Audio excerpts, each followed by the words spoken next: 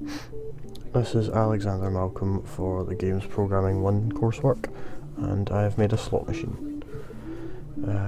So we have a basic menu system implemented, which has a play button, quit button and a help button.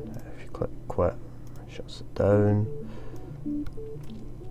Help takes you to the help screen, so it tells you the keyboard keys, or you can use the mouse, and you can then press play. In the game, we have 4 buttons down the side that move the money between your credits and your bank. So if I wanted to bank some credits instead of spending them, or if I wanted to use credits that are in my bank. When we click spin, it shows a small animation and chooses some random fruit. Now there's a 25% chance every time you press spin that you will get a hold button, which has just appeared, and when you click that, it will not spin them next turn, and if you click unhold, it unholds them for you. So if I hold that one, I'll show you what that's like.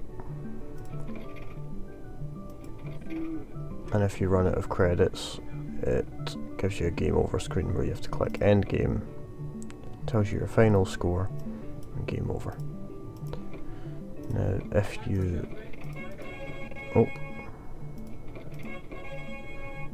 you get any sort of match, it plays a fanfare sound and highlights the match that you made.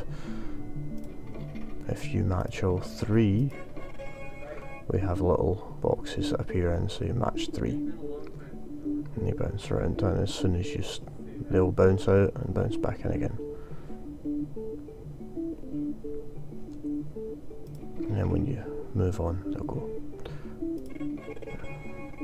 If you click continue when you're out of credits, it'll take one from your bank and insert it back into your credits for you. And if you click end game with something in the bank, that becomes your final score. Thank you for listening.